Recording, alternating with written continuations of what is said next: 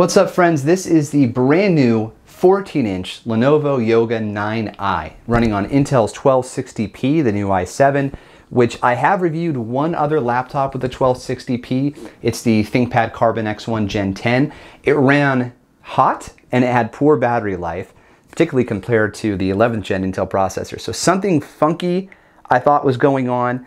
Since then, other reviews have started to come out about that processor, and it looks like I was right. So there's something going on. Hopefully Microsoft and Intel can work together to figure out how to optimize these new CPUs in Windows 11. But as of right now, this is the only other laptop that I've gotten into the shop here that has that CPU.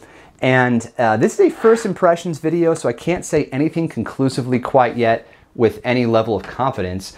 But I think we're going to have a similar set of issues with this machine.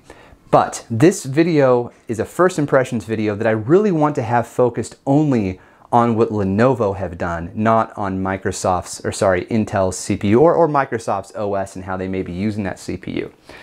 Okay, this is a very beautiful laptop. Now, I like to spend a little extra money when I buy laptops because I want something that's substantial, right? I'll pay a little more, 10, 15, 20% sometimes, across all things, not just laptops, anything consumer tech related. I'm willing to pay a little extra to have a better sort of quality of finish, right? Like I'd prefer the OLED switch to the regular switch, or I'll buy buy the MacBook Pro 14, even though all I really need is the 13, because the 14 has a better display. Like I'll do that kind of stuff. And so here, I think Lenovo is in that conversation now where you can look across Lenovo's entire line of consumer laptops. So we'll set the ThinkPads aside for a moment.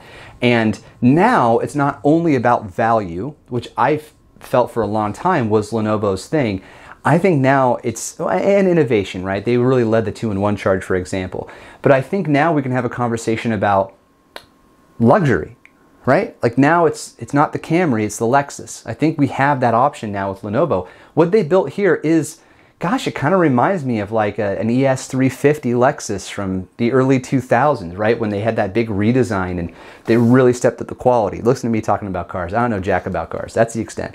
Okay, so I wouldn't have picked this color personally, but now that I see it in person, I actually really like this two-tone finish that Lenovo have going on here. So at the bottom left, we have the classic Lenovo badge, and at the top right, we have the Yoga badge. And now it would have been sweet if this Lenovo badge lit up. I know, I'm a gamer, but it doesn't. It still looks really good. I love the font. I love the way it's etched on here. It feels very premium. Now, check this out though. Gosh, I really hope, guys, this comes across well on video. There's this sort of two-tone thing going on. So we have this smooth matte finish on the top and on the bottom, but around the edges, almost like a chrome bumper on a car. Okay, that's the end of the car stuff. You have this really nice, rounded, glossy, chrome-like bumper that just goes around the entire device and on the speaker grill. So more on the speaker grill in a bit. The only thing missing here that I think we'll see in the Yoga 9 series is an etching on the lip where you put your finger to lift up the display. If this had just said Yoga 7 on it and etched on there just like the Yoga logo is, it would have been just moonshot. It would have been unbelievable, but didn't happen. Now on the right hand side, we've got some IOs. We've got our power button with an LED status indicator. When it pulses white, that just means it's in standby mode. There is a USB-C port. This is not Thunderbolt. And then there's a headphone jack. On the back, we have our speaker grill. I'll give you a tour of that in a bit. And on the left-hand side, a full-size USB-A. Now you've got yourself power delivery and Thunderbolt, and then a standalone Thunderbolt right here as well. There is a reset button if you want to get into Lenovo settings. There's a reset button tucked away right there on the corner. Sorry, my hands are dirty. I was just fixing stuff around the house, and then I got a minute to make this video. Right there, you've got this reset button, so you put a needle or something, maybe not a needle. You put something small and sharp in there, and then boom, you go into get to the BIOS. Okay, so this is a 2-in-1 laptop, but there's more to it than that. So first of all, not quite ready for prime time on the one-handed open. I think that will come with time. You got to really work the hinge a little bit. Don't do it forcefully, folks, but just give it some time, and I think that'll ease up. That's based on my experience with Lenovo 2-in-1s and other 2-in-1 devices. Now, The keyboard is excellent. I can now say with confidence that across all of Lenovo's consumer laptop line, and of course their ThinkPad line, that the keyboards are now fantastic. The Legions are great, these are great, the IdeaPads are great, the ThinkBooks are great. They've done a great job. Massive trackpad finally on a Lenovo laptop. We have a real big, nice glass trackpad.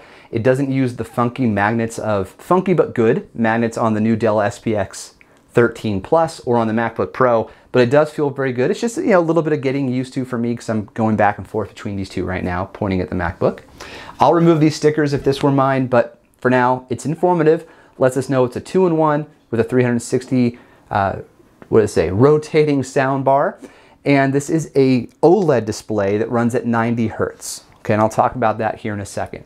As a 2-in-1 device with a rotating speaker, you get a better 2-in-1 experience than I've seen on any other laptop. This isn't brand new for Lenovo. They've been doing the rotating speaker since 2020, but it just means that the speaker is just always facing you, whether you're in laptop mode or you're in tent mode or you're in tablet mode.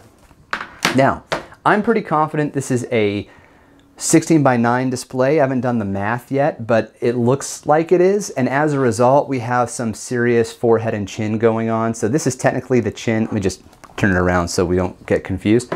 So here's your chin. Come on, give me some display. Bah. Do it this way then. There we go. Okay. So you have the bezel itself, then you have this black bar chin. Now on the forehead, where it's the Windows Hello is housed, which is great, you have another pretty big set of black space, right? This will never be display, guys. This is just, it's not display. And then we have a border on the right and left-hand side that aren't horrible, but this isn't a 16 by, I'm pretty darn sure it's not a 16:10 aspect ratio. And this new design language on the top is kind of what Lenovo's brought to the table for 2022. I'd imagine we'll see it for at least another year. I'm not a massive fan. I think it's too much non-display wrapped around the display. So there's just a lot going on there. But it is a 2-in-1. So it's helpful to have space for your fingers when you want to do the rotating, if you're even going to do the rotating. Some people will buy these laptops because they're available, but they don't actually use them in that regard. Whereas, for Lenovo, they don't offer a whole lot. I mean, they have the whole IdeaPad line, but you don't really find those in stores, which is not cool because they're really good computers. Okay, enough of the go-to-market conversation. This is an OLED display. The quality of it is not going to come across in this video. This, I think, is the same panel that's in last year's Lenovo IdeaPad Carbon 7i Slim Pro. Not kidding, pretty sure that's the exact title. Maybe I just got the words flipped around. Massive title. It's available at Costco, or at least it was for a long time. MSRP was like $1,500 and Costco had it down to, I think, $900 for Christmas. It was a steal. Great laptop. Did the review here on the channel, but I think it's the exact same display, which is a bit of a letdown. So here's what we got. Okay. On paper, OLED, 90 Hertz, it's like unbelievable. Here we go, finally. We're gonna have something smooth, like the Pro Motion on the MacBook Pro 14 and 16, or maybe something as nice as 120 Hertz, 3 millisecond response time on the Zephyrus G14. Not exactly. So,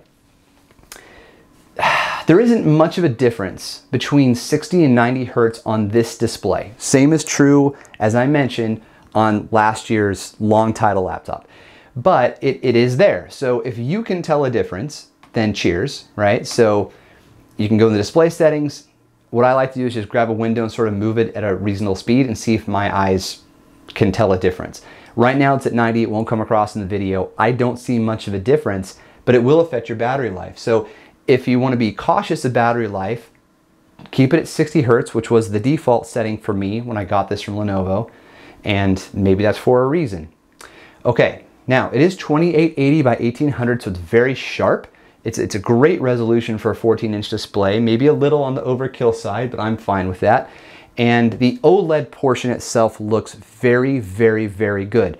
So even with the black borders, the blacks blend in. Now, if I look very carefully at this particular image, I can see the difference. But if my eyes are locked in on the center of the screen, I'm looking at these colors or I'm moving around, I don't notice it. It just sort of blends in, which is a sign of a really good OLED display as far as the color representation goes. Now, I've done a little bit of testing, but this, again, not a full review. I haven't put it through its like complete paces, right? I haven't tested the hard drive or the SSD speeds. I haven't tested how quickly you can browse the web or anything like that, or battery life. But so far, initial impressions have been good. Like as you can see here, opening Word was very fast, despite the fact that I don't have a license, apparently. I thought I did, maybe I just haven't logged in yet. So I think we're going to get good performance out of this, which was not the problem with the ThinkPad, the Gen 10. The problem was that that thing ran hot, and it ran with poor battery life. So we'll see. The jury's out. I'll do a full review on this for sure and get you battery life numbers. One thing I can tell you, something that I observed, is that when I got this from Lenovo, it was already pre-configured, right? Lenovo puts a user account on there and everything, but I don't, I like to use my own user account. It's got all my settings, got all my bookmarks and stuff like that. I can run my tests and get up and running faster. So the thing that I noticed though is that as I was creating that user account, and then I logged out of the Lenovo one and logged into mine, and then I started configuring Windows, the fans started to spin up. Now they weren't horribly loud, but they were noticeable, maybe 44 decibels, 45 decibels, something like that. I said 44 to sound super observant, mid 40s, which isn't the end of the world, but all I was doing was switching. I just logged out and logged back in. Like, I know Windows has to like instantiate a bunch of services, but it's not like I did a full restart, So a little bit surprising that the laptop took that turn. So I've got some concerns there, but jury's out until I've done a full review. Also, it's possible that Microsoft and Intel can work together to figure something out. But as of right now, I'm very impressed with the build on this laptop. It's really, really gorgeous, guys. I don't know a better way to put it. You get the backlit keys, and that's hard to cut across on video too, but it looks really good. It's a nice subtle backlight, just like you find on the MacBooks. It's automatic. I didn't have to touch a thing, just that's how it worked, and I appreciate that. There's a fingerprint reader. You got Windows Hello. Overall, a nice clean package. I think Lenovo's got a winner here. So I'll run the full battery of tests. It might be a few weeks before this posts, but I'll get it out to you guys as soon as possible. So thank you for watching. Let me know what questions you have. Try to get to me soon so I can incorporate any type of specific tests into my final review, and I'll get a full review up as soon as I can. Cheers.